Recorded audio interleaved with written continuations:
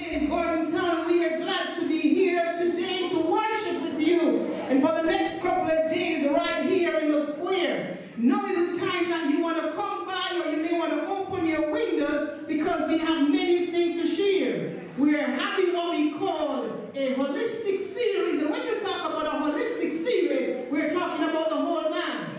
Is that so? So I can't just deal with the head. I can't just deal with the hand. I have to deal with the whole body, including the mind.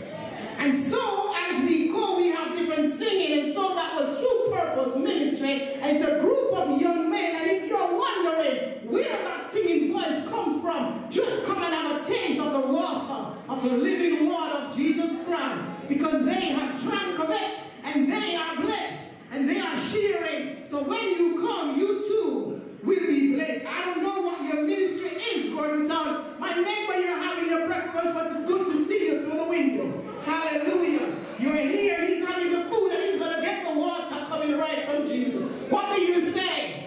Amen, amen. This morning, to speak to us, we have our health director from the church. She's actually Dr. Delmore Tyrell.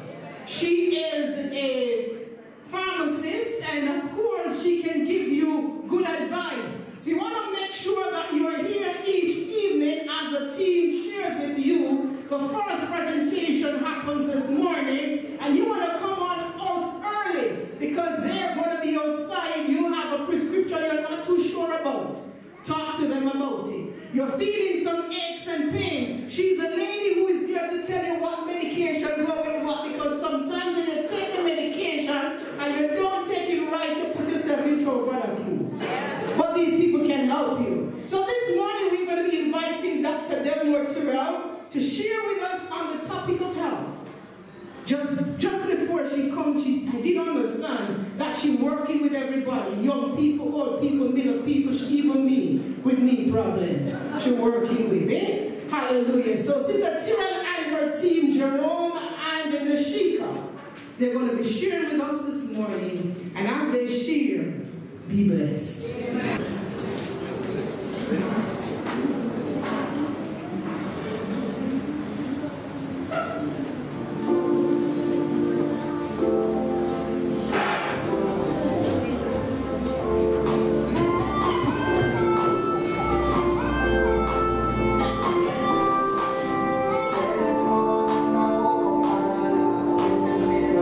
Part of my body was in place.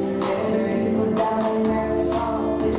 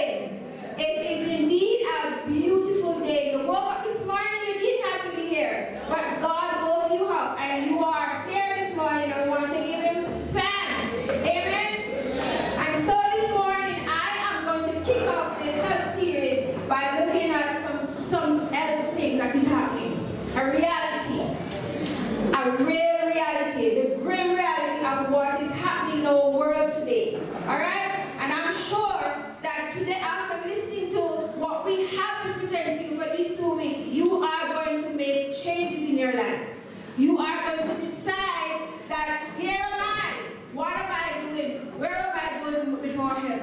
God wants us to be healthy. And if we are not healthy, can we come out to worship Him every day? No, man. God wants us to be healthy. And as Sister Simone said, we sounded a bit as if though we are not on the mountaintop, we sounded as, and we are in the valley, we sounded as if we were depressed, like one of our clinic patients this morning. But we want to be happy and healthy. So let's go right now into what we have for you.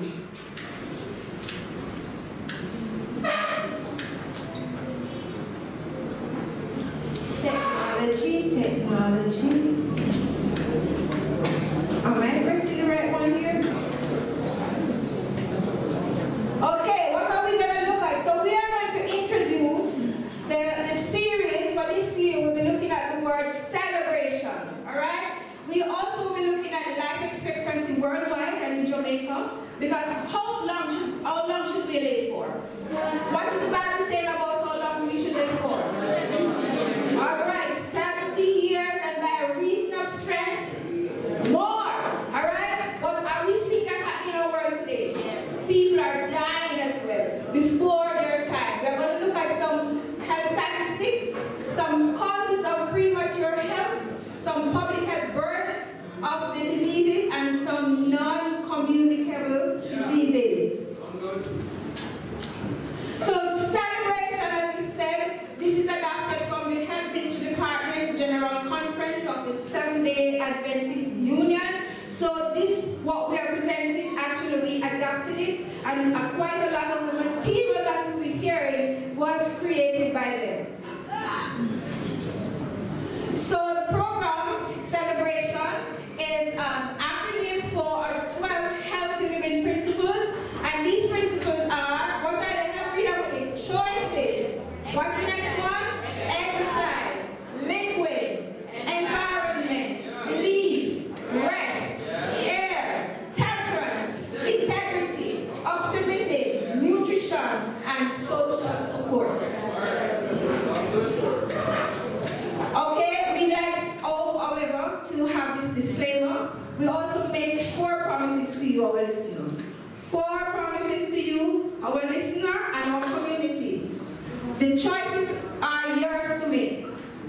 And we honor your individual rights and responsibility. We are interested in you as an adult, your health and your longevity. We will seek at all times to present scientifically supported materials that will enhance the quality of your life. We as Seventh-day Adventists believe in a, can you read this one with me? Yeah. We as Seventh-day Adventists believe in a creator God and will speak openly and sensitively of this belief. As a group, we are some of the world's strongest believers in religious freedom, and we seek not to coerce, but to show the joy of embracing a healthy lifestyle. We also want to let you know that we are working and we are in partnership with the Ministry of Health, and so the Seventh-day Adventist Church in Jamaica is working alongside the Ministry of Health Jamaica Moves program to promote a healthy lifestyle of the nation's citizens. So what is health, people? How do you describe health? Maybe I should come here. I should say, what is health? Let's hear what this video has to say. Nope. How do I get it to click? Press. Press.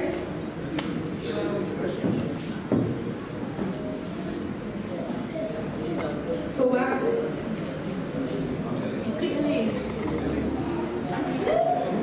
Sorry, hold on. Sorry.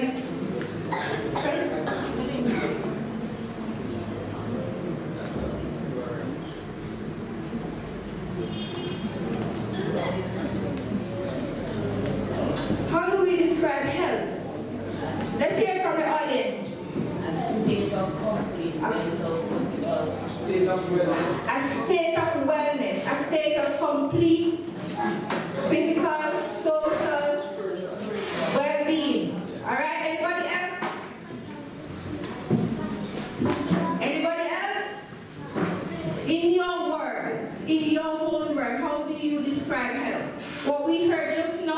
was the definition by the World Health Organization. Anybody, how do you describe health in your own sense of understanding of the word health? Being fit. Anything else? To take a complete health of your body. Go again. To take a complete health. To take a complete health of your body. For your body.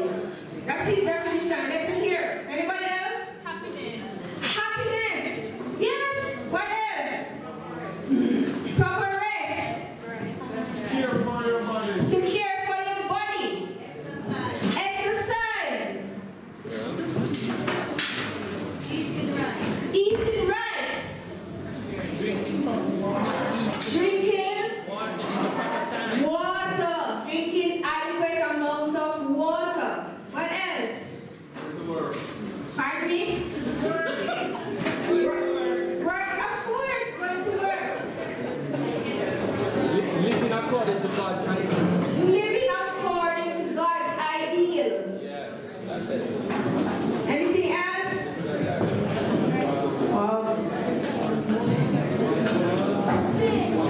Go ahead. It's not there.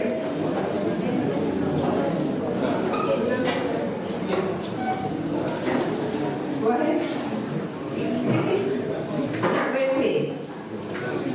Alright, so we heard most of the definition, most of person's own personal definition of health.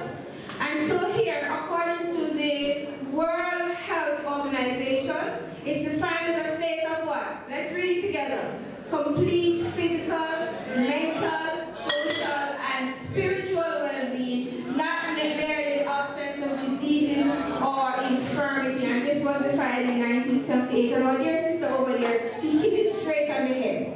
It is really a dynamic state of being in which the development and the behavioral potential of an individual is realized to the fullest extent. So exercise, work, doing all of those things, right? So what it is really? We are, as it is relates to health, as we look at all those parameters, we realize that it's a holistic being of it's a mental, spiritual, emotional, and relational dimension, right? All of those are important. Our lifestyle, therefore, affects our total well-being. You hear what it says? Our lifestyle, and that's very important to know. Health is the gracious gift of God. Do you believe that? Yes. Yes, He gave it to us, right? But, so therefore, it is preserved by choosing the most helpful lifestyle possible, empowered by the grace of God. So now we're going to look at what's happening in our world. Why are we doing this? Why is it important for us to do this series? How are we taking stock of ourselves? And so therefore, let's first look at life expectancy. And we look at the worldwide life expectancy, and we're seeing that the average life expectancy at birth for any child that is born is what? 71 point? Alright, so every child that is born is expected to live 71.5 years. Does that speak to anything? Does that is in accordance with the Bible?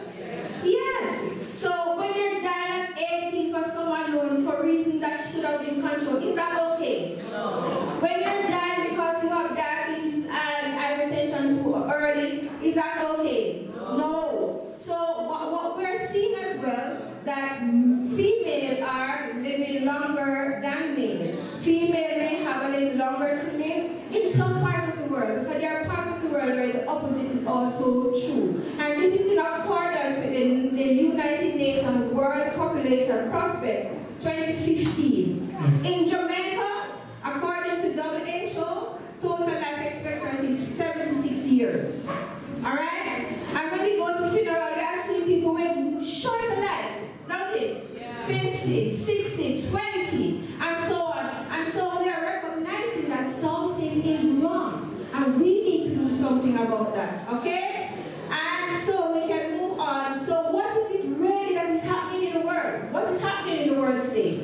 Alright? So we are finding that there are diseases that take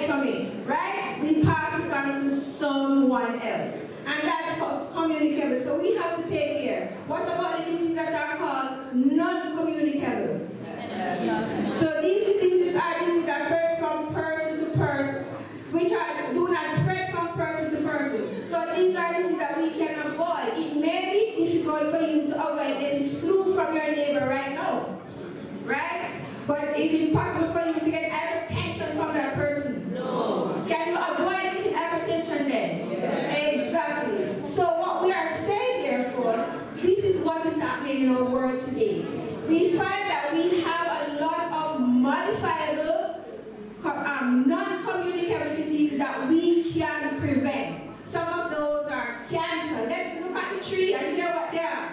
Cancer, diabetes, heart diseases and stroke, chronic lung diseases, and other non-communicable diseases. What is the root cause of these? Physical inactivity. We are not exercising, we're not doing that what we should do. What's the other cause? Smoking. And another one, unhealthy diet. We are not eating and doing the right thing. So therefore, I've heard 5 top causes of premature death. People are dying before the time that they should have really died. Is that possible? Yes. Studies have shown that 2/3 of many premature deaths are entirely avoidable. Now, what are some of the diseases that we are looking at? Cancer. There are approximately 200 cancer. 1 in 3 of us will develop cancer. But what is also true is that unhealthy lifestyle is the root cause of about 1/3 of all cancer. What is that saying to us people? What is that saying to us as a people? Heart disease, experts say most causes of premature death, and it's completely preventable. So, what are we saying? Stroke, 3rd leading cause of death in many parts of the world. And hypertension is a part of it, and hypertension is the main cause of stroke. So hypertension, therefore, is preventable as well.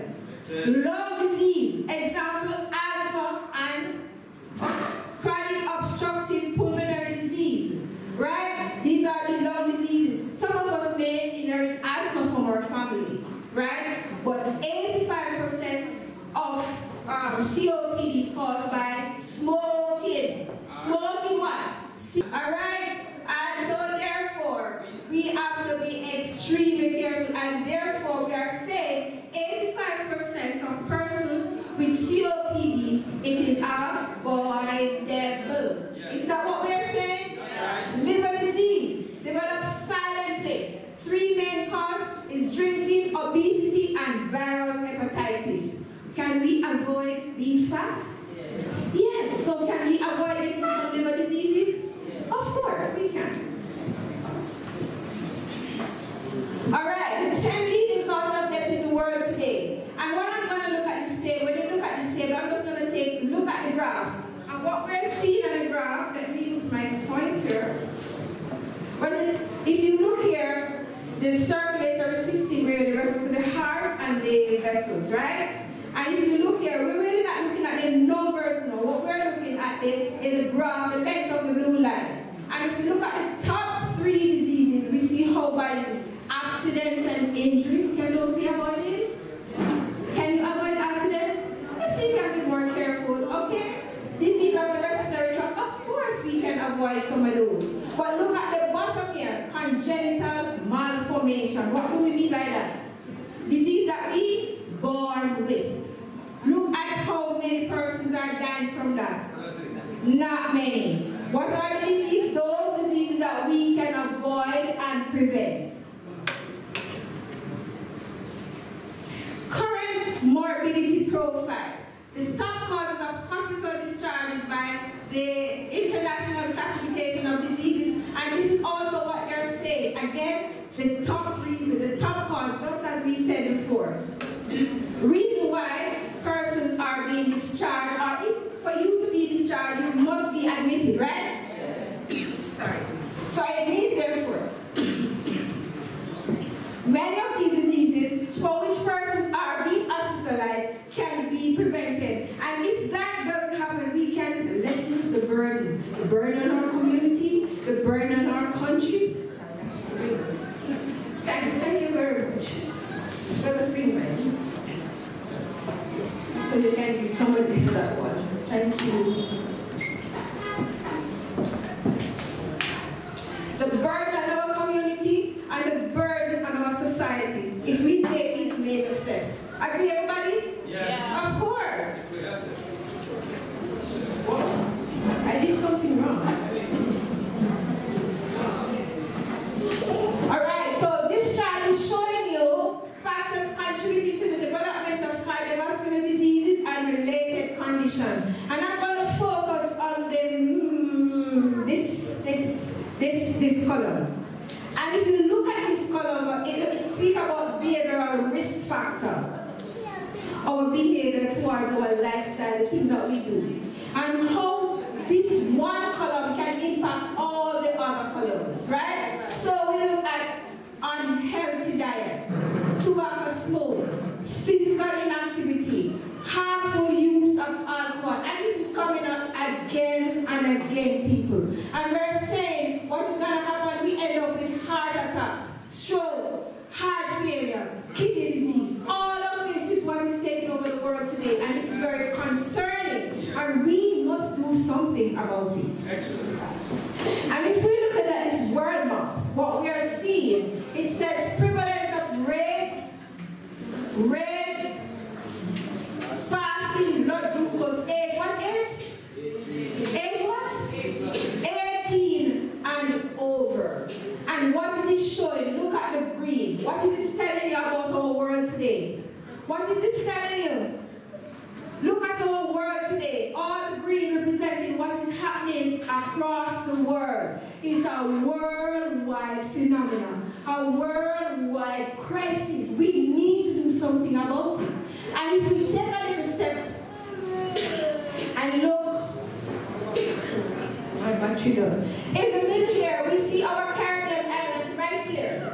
And a similar thing is happening. We are just as bad. It's a worldwide problem. Okay? And if we look at the same for hypertension, we're seeing the same effect. It's a worldwide problem.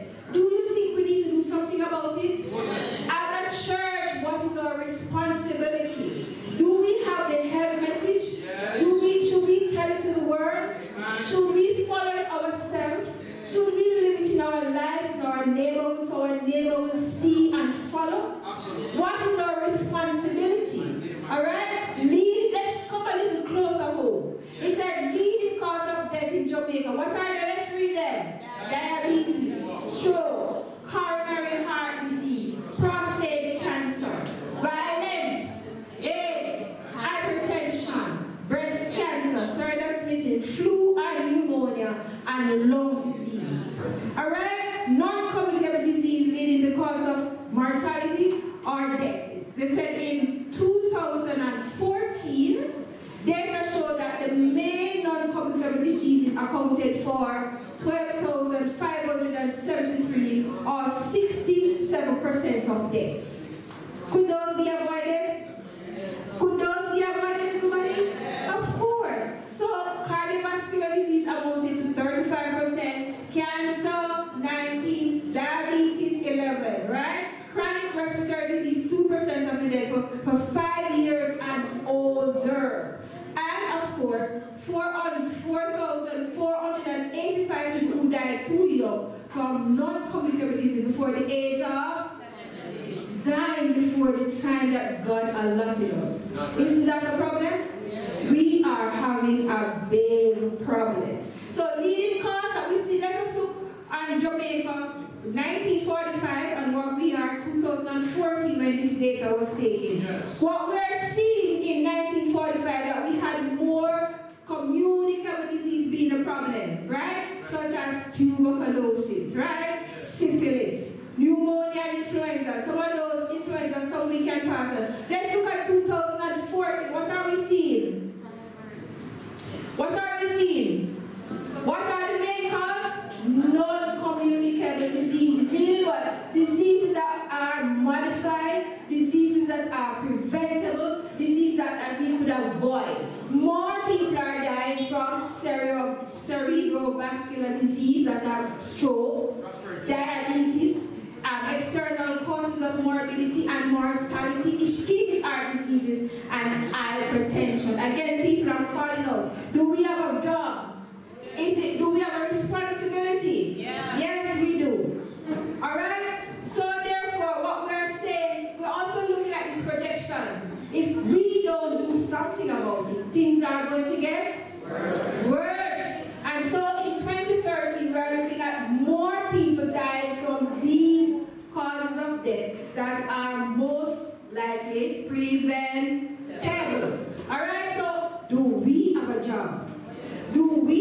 responsibility.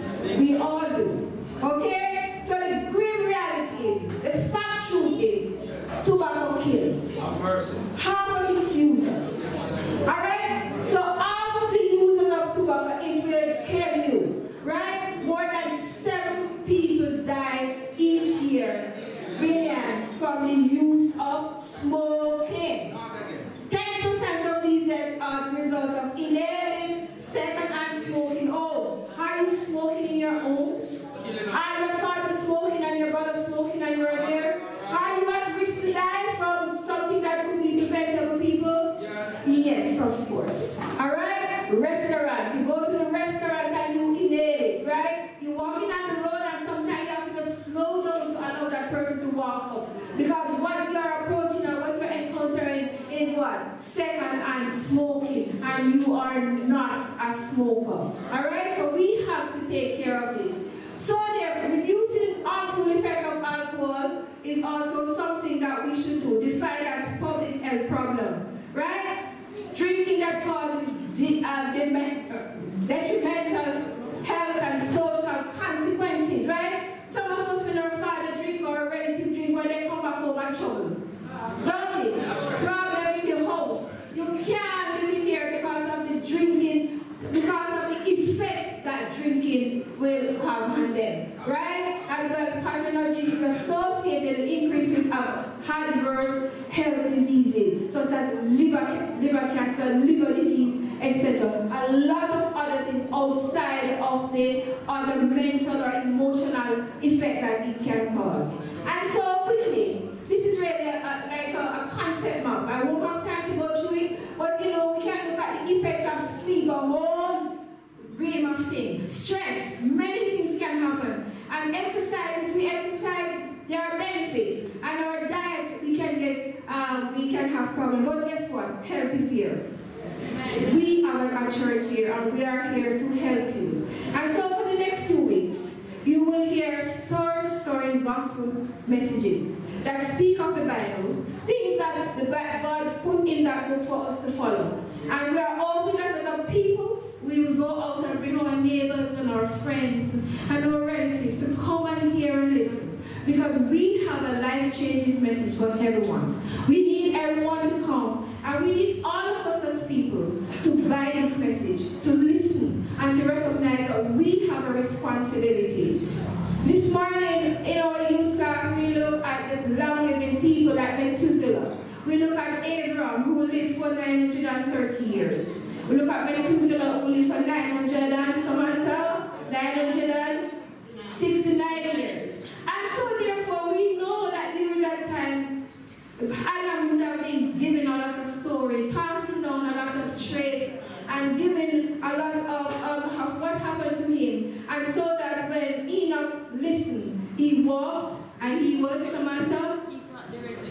He talked directly to him. He was devoted and committed and decided that he was going to work for God. And so God didn't want us to spoil him. I want anybody to spoil him. And what did God do?